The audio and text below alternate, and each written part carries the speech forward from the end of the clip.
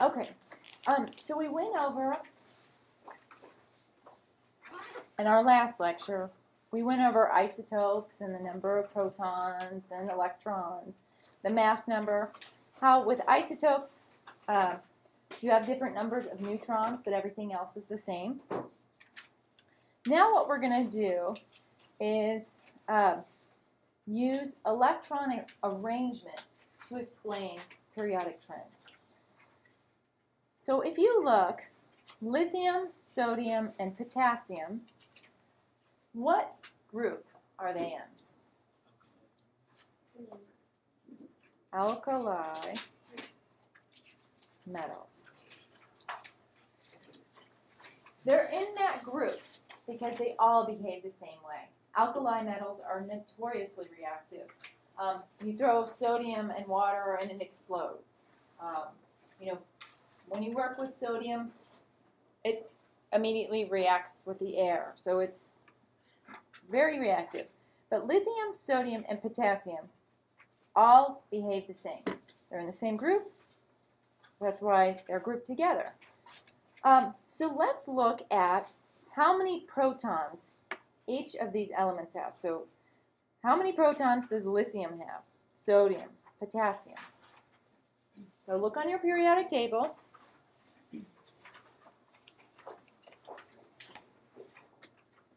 You'll find that lithium has 3, sodium has 11, and potassium has 19.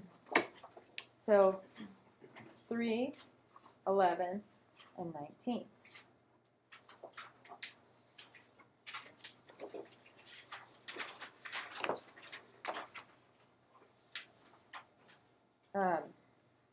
We'll skip over the number of neutrons for now. The number of electrons, how many electrons do they have? Same. 3, 11, 19.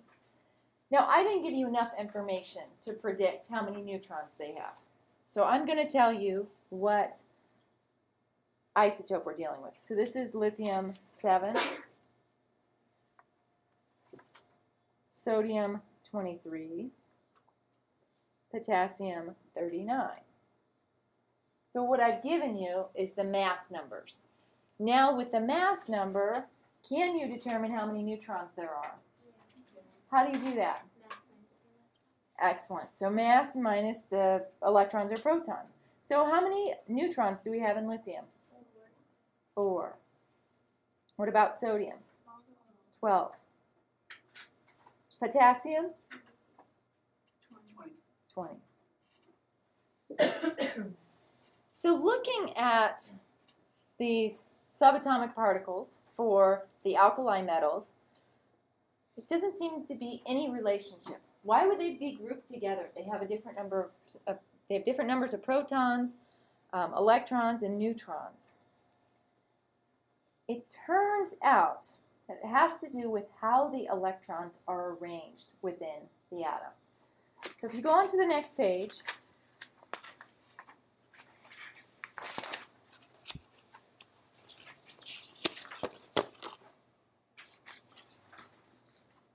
I'm going to explain how electrons can be parked. If you think of kind of the electron orbitals, where the electrons reside, it's kind of like a parking structure.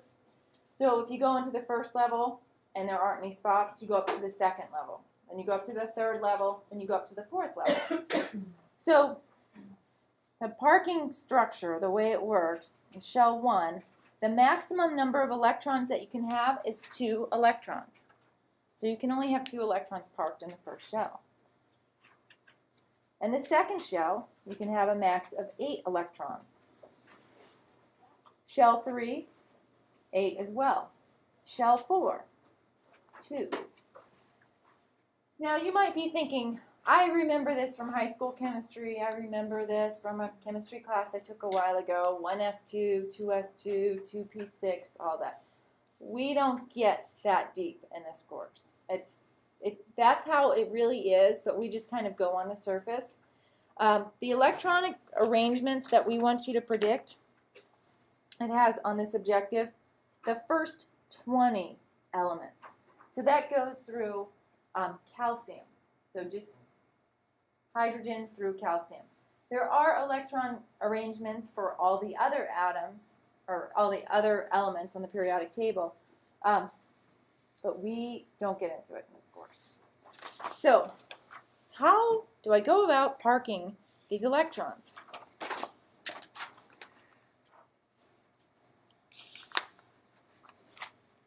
So if you look at the total number of electrons, hydrogen, how many electrons are there total? 1. So where are you going to park that 1 electron? Shell 1. It makes the most sense. That's where you drive in to the parking structure. You're not going to drive all the way up to shell 4. So you're just going to park your 1 electron there. Now nitrogen. How many total electrons in nitrogen? 7. And now we're going to have to work a little bit. So when you park these electrons, you need to make sure that the totals add up to, the total number of electrons here. So it will be 7. So in shell 1, you have 2. Shell 2, you would have 5. So 5 plus 2 equals 7. Chlorine has 17 electrons. So we can park all of its electrons. So in shell 1, how many will we park? 2. Shell 2, 8. Shell 3, 7. Good. So 7 plus 8 plus 2 gives you 17.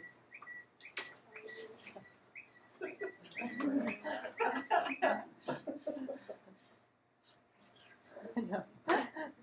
It's not as annoying as some rings I hear. Very nice. I know. All right, calcium has 20 electrons. So I'm going to park 2 in shell 1, 8 in shell 2, 8 in shell 3, and then how many in shell 4? 2. So 2 plus 8 gives you 10, plus another 8 gives you 18, plus another 2 gives you 20. Now let's go back to the alkali metals, lithium, sodium, and potassium. So lithium has a total of 3 electrons. Sodium has 11 electrons. Potassium has 19 electrons. How would you park the electrons for lithium? 2, 1. What about sodium? Excellent. And then potassium?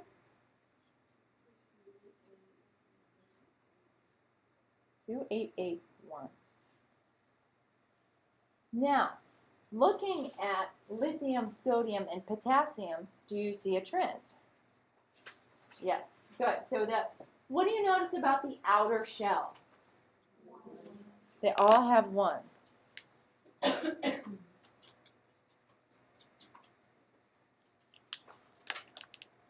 So the outer shell has 1 electron.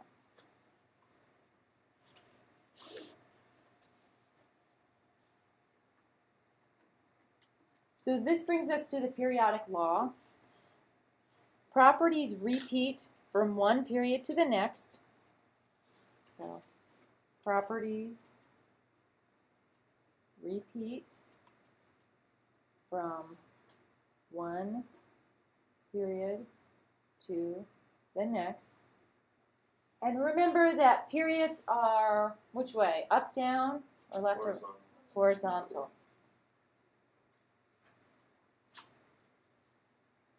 The other part of the periodic law, elements in the same group have the same number of outer electrons and behave in a similar fashion. So elements in the same group have the same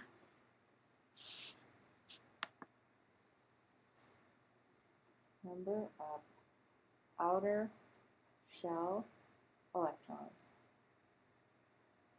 and behave in similar fashion.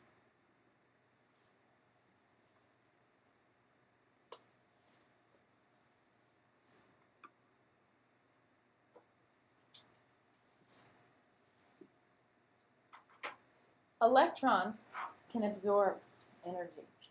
So they absorb energy, they go to a higher shell, they go up to that higher parking structure level, and then when they're no longer absorbing that energy, they give it off. And so when electrons fall from higher energy levels to lower energy levels, energy is given off, often in the form of light. So lab 4, that atomic structure lab, you know where we did the Bunsen burner and you saw different colors? That's because the electrons give off different amounts of energy. So, you know, potassium was that kind of purple, pink color. Barium was that green color. Good sodium was orange. So that just corresponds to their electrons giving off energy. So the energy is given off in the form of electromagnetic radiation. Radiation can be characterized by frequency and wavelength. So you might remember this from physics, from maybe a physical sciences course. So you have your frequency and wavelength. What was that letter you put on the frequency? Nu. Oh, okay. It's kind of like a funny looking V. And then lambda. Yeah. I just kind of read what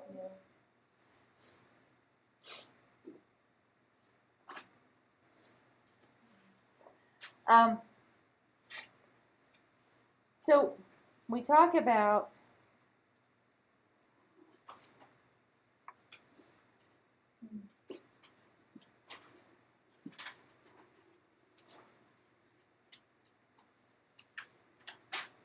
you have your energy.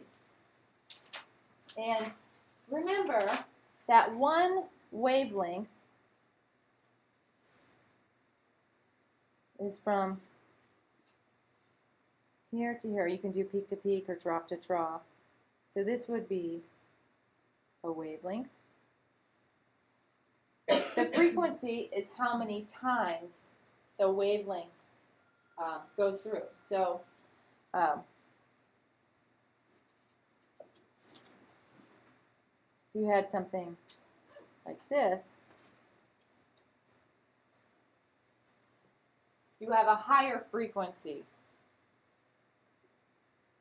Higher frequency. Lower wavelength.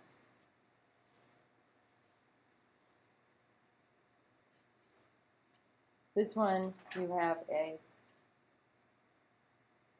or I should say, not just a lower wavelength, but shorter or smaller. Shorter wavelength, smaller wavelength. This one, you have a longer wavelength. And what about your frequency? Is it higher or lower? Lower.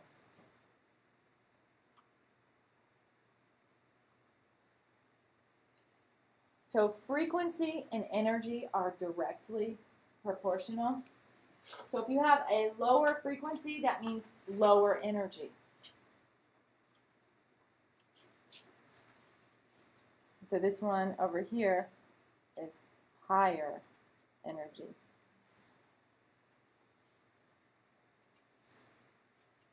And if you think about this in terms of you and a friend are holding on to a rope and you're trying to shake it.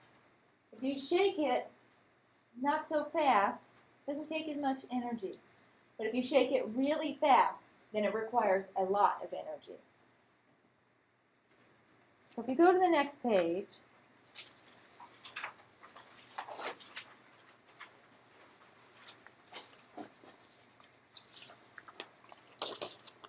Wavelength and frequency. How are they related? Are they directly related or are they inversely related? Inversely. Very good.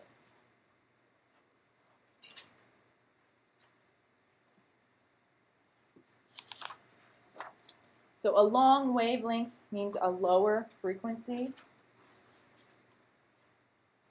A short wavelength means a what frequency?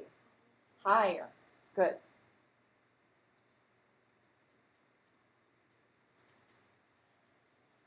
How is frequency related to energy? Directly.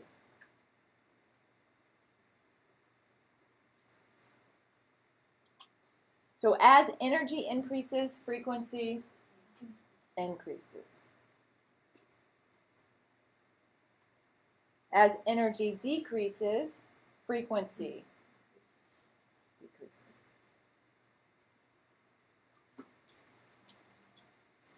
Any questions on that? On the next page,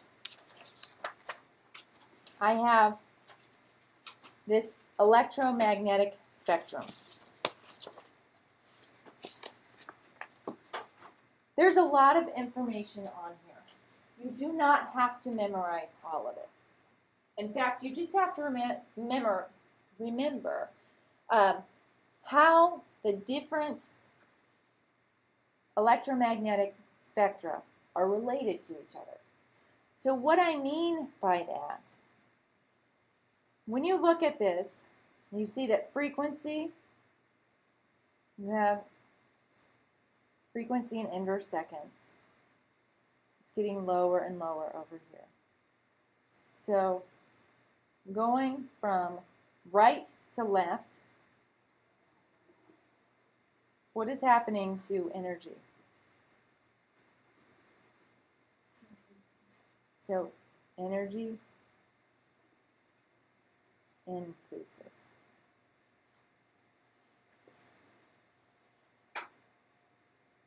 So what I want you to know is the relative energy levels of gamma rays, X-rays, UV light, visible light, infrared, radar and microwave, TV and FM, shortwave, standard broadcast, low frequency radio. You do not need to know the wavelength. You don't need to know the frequency. You don't need to know how they're detected. Just what has more energy, a gamma ray or low frequency radio. That's it. So I've had students make up songs about this. I've had students kind of do the same thing that you did with the prefix conversion ladder. But there will be questions about this on your exam. So just make sure you commit it to memory. This is one of those things that if you know it, write it down on your exam when you first get it. Write it on that scratch paper. Write it somewhere so that you know it's there and you can just refer to it when you're asked about it. How did you learn? Did you fall? Since I've been doing this for so long, I didn't really come up with anything. Sure. But I wish I would have learned what my students had used. I had one student a while back, and she was a night student as well, and she had a 3 or 4 year old, so she would always study and sing, and so they would make up all these crazy songs, and so I think that's. And then she would teach them to the class, and the class, oh yeah, I remember that song. So, but yes. There's a lot of nurses showing the different. Yeah, YouTube is a good resource for little study tips like this. There's a science-based YouTube or a teaching-based YouTube Uh-huh. that has teaching videos, and there's definitely a lot of homework on it. Yes. I can't remember exactly what it is, but it's purely like for teachers to find videos for their students. Right. Thank you. Gates recommended Bill Gates. Bill Gates? Recommended chemistry. And what is his name? Dr. Zalman? Oh, I've heard of that. Yeah. My husband, when he was in medical school, he thought that memorizing was cheating, because he always learns from the foundation and then builds on that. And so when he took microbiology, all of his classmates were saying, "Oh, you know, I remember this because I think of it as a frat house, and they drink Corona beer, and you know, this is for that's just cheating." But it wasn't. It helped all the students remember it. So then he finally, okay, I've got to come up with these things too, you know. So, but yeah.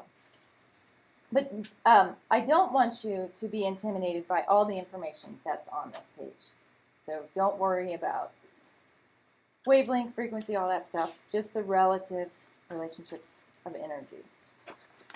Where would cell phone be? That short one? Or I think that would be somewhere between radar and microwave. I'll have to look that up.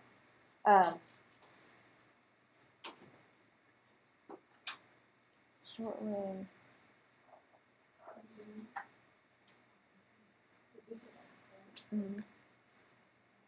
I'll look that up. That's a good question. Because we're all exposed to that. And so right after, of course, visible light, that's where it starts getting dangerous for us. Mm-hmm. Right. You want to stay away from the gamma rays. Yeah. Mm-hmm.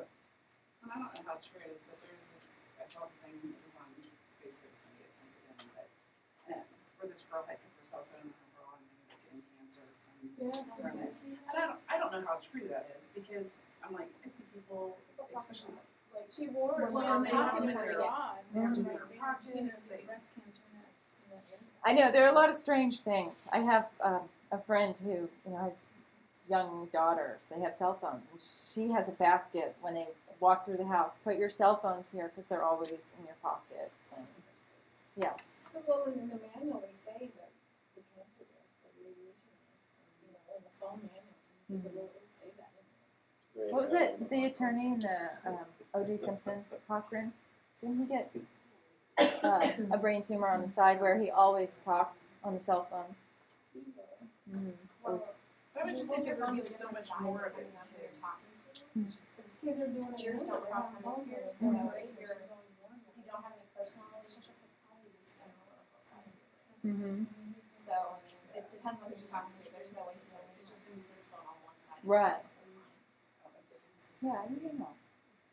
I remember when he died that there was a lot of talk about that. But yeah, there's so much we don't know that we expose ourselves to daily. So page 30 has questions that you can expect to see about the relationships between the energy levels. And so I want you to go ahead and try to complete these two and then the electron arrangements.